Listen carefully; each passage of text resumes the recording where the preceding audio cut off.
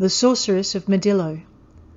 They say she was always there, but I say she came from the stars, at night and in secret, and in the smallest shuttles she could find.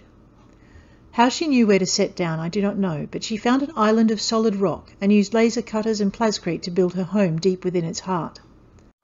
From this secret place she explores the riches of Medilo, filling exclusive orders and sending them to other worlds. I stopped her last shipment, a cargo of Medilo fire. Insidious stuff, I could not let it pollute another world.